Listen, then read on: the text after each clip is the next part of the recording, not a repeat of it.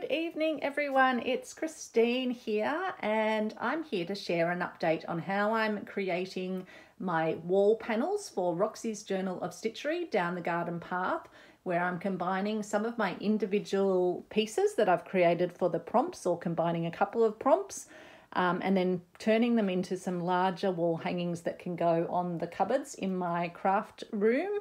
So there's a separate video on this piece, but I will give you an update on it tonight because I've added another element for the most recent prompt of a birdhouse or bird bath. I've actually got both elements to add into that one.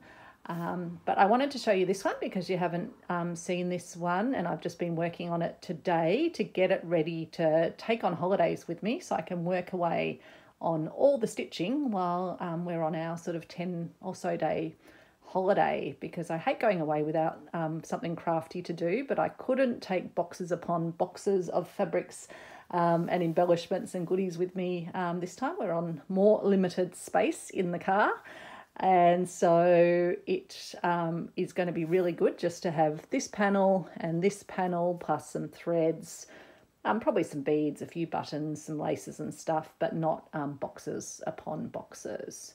So anyway, let's get into it. So this piece will be on the second piece, and the first piece will be headed down the garden path, and this piece will have of my mind's eye up the top. So it's really the gardens of my imagination, and that's why I'm really happy to be then collaging the background with a variety of different fabrics. So it's almost like in your imagination, images kind of blur into each other, and there's a whole range of things that come into play. I still want to keep the pieces, I guess, yeah, in focus, and really have the fabrics around them complementing the colours and transitioning between the different pieces. It also gets past the issue that all my pieces are from a different sort of perspective. So like this chateau piece is looking down and across, and then you'll see the next piece is kind of looking frontwards on at something. So by separating them but then unifying them with the fabric collage, I think it's going to work really well. So I'll just move this one a bit out of the way. So up the top I've got just a beautiful lace work piece, vintage blue. It's sort of translucent, and so you can see the lovely fabric underneath, which is a nice sort of floral imprint. It's an old bedspread, a vintage bedspread that I got. So I've used that because that had a few stains on it, so I was happy to cut that up and use that as my base. It's also got a nice heaviness, but is still very stitchable through, so it's going to be really good to use, and it will just have a nice weight when it's hanging, because it has to be able to, I guess, support some of my pieces. So there's videos on each of the creations of the individual pieces, so I won't go into them too much, but this was my inspired by Chateau de Villandry in France, which has a most amazing vegetable garden. And then I've also turned the back section of the garden into a water garden with a fountain, and then ponds, and then a lovely sitting area. So this is all stitchery onto an image that I transferred from paper. So it's got more of a, I guess, a canvas feel to this one, but I just love the detailed stitching that I've been able to do. All the beading, all the trees are beaded. I've got some stump work combined in. So that was a lot of fun. So I wanted to use background pieces that were blues. That's why I started with the blue, I guess, for the sky, but also just sort of merges back from the piece. This is a piece of a synthetic, which I don't generally like stitching with, but I do have some beautiful synthetic pieces of fabric from the reverse art truck, which I love looking at. So I figured putting them on the wall hanging will mean I get to look at them, but I don't need to do that much stitching, and they're not as suitable for sort of smaller stitchy projects. But where I can fold their edges over and stick them underneath other things, I think they'll work out fine. Now, something I like to do when I'm transitioning from one piece of fabric to another is to soften the edge between the fabrics by using things like lace. Now, this was from one of my recent vintage antique hauls of goodies. It's where I got just a massive boxes upon boxes goodies, and they're actually still sitting out in my craft room. I haven't put them away in boxes yet, so I've been actually drawing quite heavily from them to start using them, which is great. And this one just had a little mark on it, which doesn't worry me at all. But it's just, yeah, it's gorgeous. I am keeping it in its entirety. When I sew it, I will stitch it on in its entirety. I won't be cutting into this one. But there's a few features that I really like about this, is that it's got this geometric element which actually ties in beautifully with the gardens and with this little peak point in the design of the chateau gardens. I also like that this edge actually lines up nicely with this garden bed that runs across. So I just felt that was the perfect positioning. And the great thing is it just really softens down this edge where I'm transitioning between two different fabrics.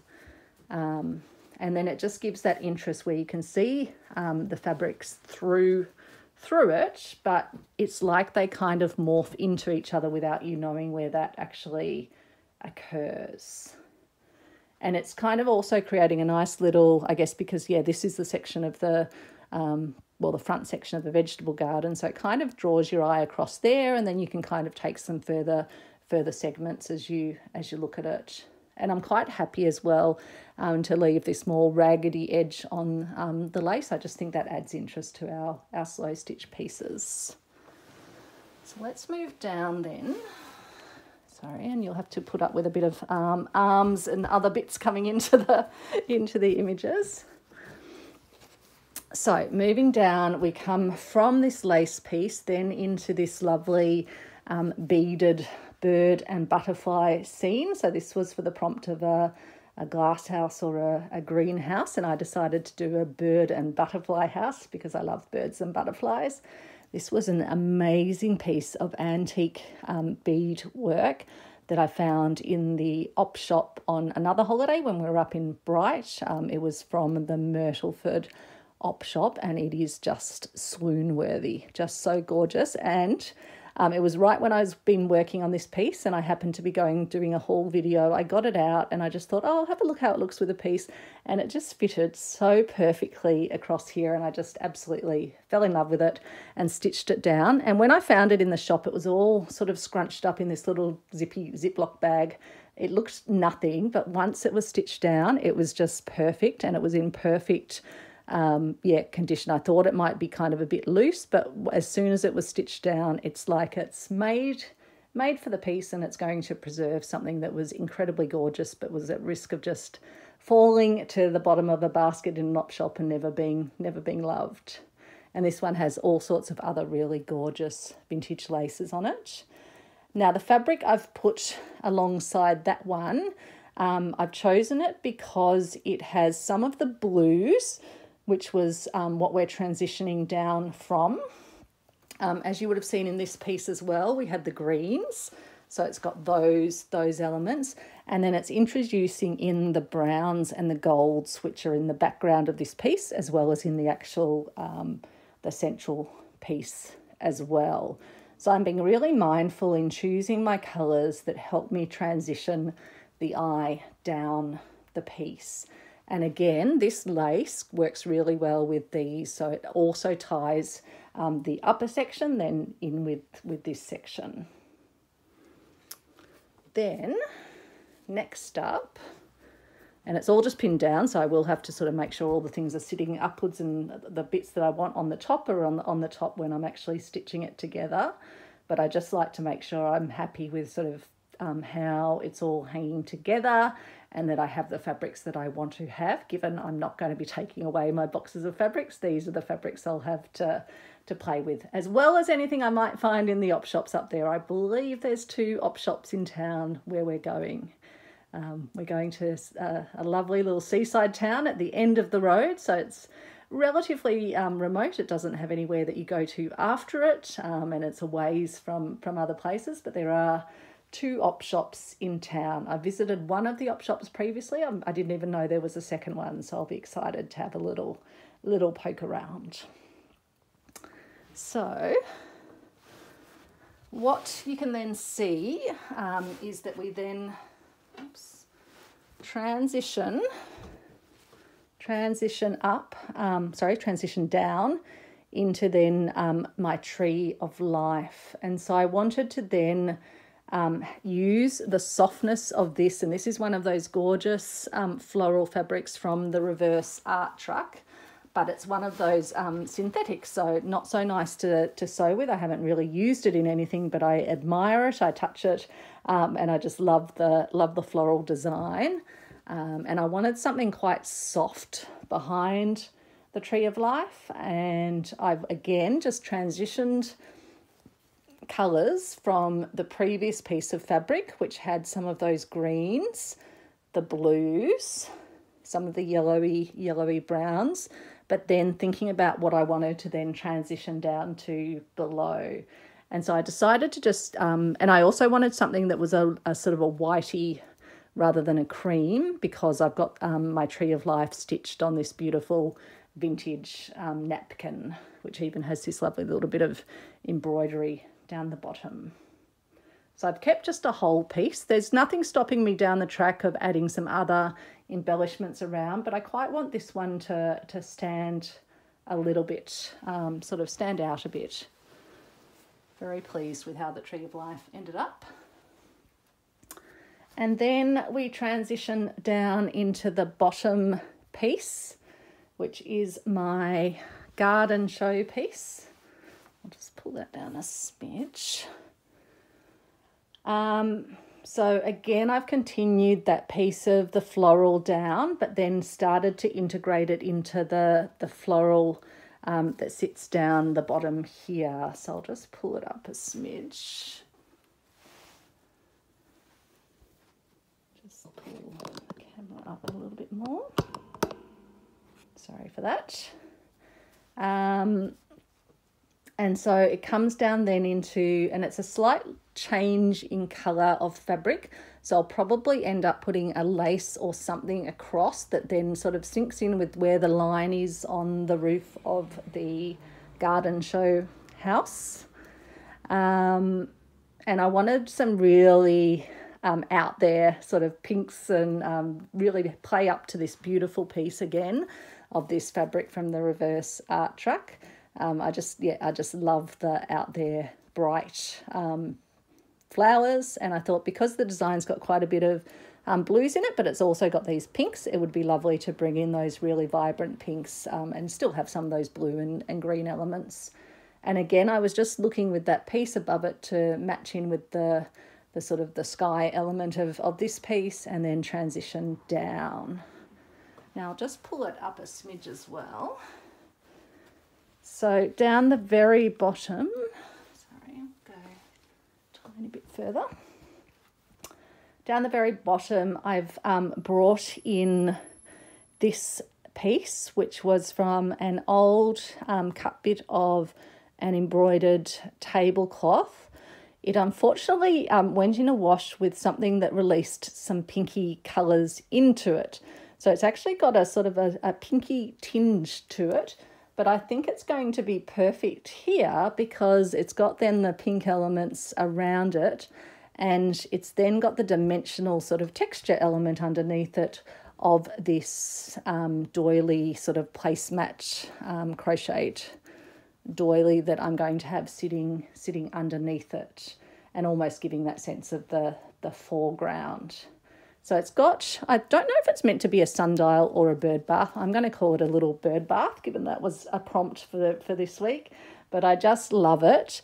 And it was always going to be too big to go into one of my Roxy Journal of Stitchery pieces, but it's just the right size to go across the base of this panel, and that will all get sort of, stitched down and amalgamated together. So at the moment when you probably look at things on here, because they're not stitched down, the piece isn't all sort of hanging together, but you've got to go through this stage, you've got to get it pinned down, and then as you start to stitch it, and if you do some cantha stitches or other stitches across it, it will all unify together and all become one. So I'm really excited to get these pieces going together. Let me now show you. Oh, and with this one, I've just left the little doilies hanging off the bottom, because I think that will just give a lovely little textural element at the very base. And again, these beautiful flowers, they were vintage or antique flowers that I picked up from the op shops on one of my previous trips. And I think can't remember where my crinoline lady came from. This beaded piece is from my partner's mum. It's just a gorgeous piece of beading on a piece of backing. So that's that piece. Oops, a bit of fluff. I'll just move that over, and then I'll just give you a quick update on this piece, which really hasn't changed a great deal, but we have added in, me has added in the birds, the little bird houses. Oops, I've just noticed a pin had come loose, so I've just grabbed that. Can you hear those birds outside? There's some that just go flying over in the evening, and they make a huge raucous. But it's always nice to hear the birds. Now let me just pull it up a smidge. So I had this fabric that had little bird houses on it, and I'd actually used it in one of my other pieces last year for Roxy Journal of Stitchery for the Christmas journal, where I'd made myself an advent calendar in which I can keep some of my precious buttons from my nana, and I'd use each of these bird houses as one of the little pockets in which to keep my buttons. And so, yeah, as soon as I heard the prompt of a birdhouse, I thought, yeah, I've got to incorporate some of that fabric in rather than just adding a birdhouse to one of my pieces. And so I had a look for where the colour scheme of the fabric would work and where it could work as a nice little sort of part of the transition. And I thought it would be perfect here because the fabric's got a greeny yellow background on it. It's got some reds, it's got some then some deeper greens and blues. So I thought it would fit really well with this little piece. I guess it's a bit funny having your cats together with birds, but these are bird loving cats. That's what they are. They're just all happily living together in the garden. And then there's a little bird nest down here, so I guess it makes sense to have all of that together. So that's just an addition I've made to this piece. Just in case you hadn't seen the other video, but you can see it in much more detail on that. Again, just, yeah, lots of lovely transitions, but this one's a much darker, richer colours, and then the piece that I was just showing you is a much brighter and lighter piece.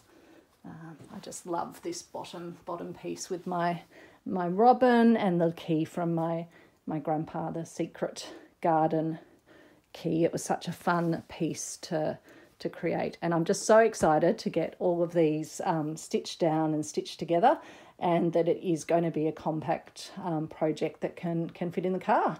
So I won't keep you too much longer. I will get on and get these all rolled up. I'll pick out what threads I need to take, and then I'll have a think if there's a couple of other little projects that I might bring away with me that I can also share some videos on, hopefully. So thank you, everyone. Thanks again for everyone's support and comments and subscribing.